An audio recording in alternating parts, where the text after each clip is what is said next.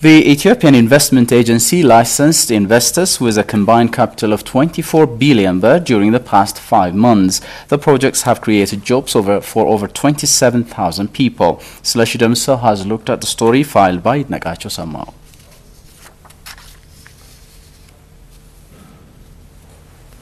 The Ethiopian Investment Agency has licensed 675 projects from July 2009 up to November 2009. The investors have been engaged in industry, construction, transport and agriculture sectors among others. Corporate Communications Director with the agency, Getahun Nagash, told the Ethiopian radio and television that the agency is working hard in promoting the country's investment opportunities to investors. Getahun disclosed that the investors have showed a great interest to invest in line with the promotion made to attract them.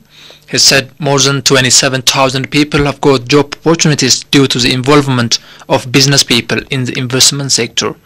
The director pointed out that the agency would strongly work to promote investment, adding it is preparing to fully implement business process re-engineering known as BPR.